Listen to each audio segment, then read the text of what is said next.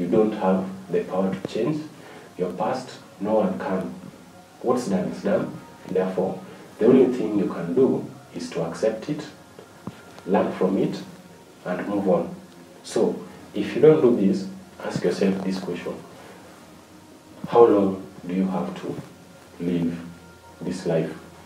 So, I bet you don't know, and I bet I also don't know as a person. So, what do you want to do with your life that you still have to live if you keep on staying and dwelling in your past?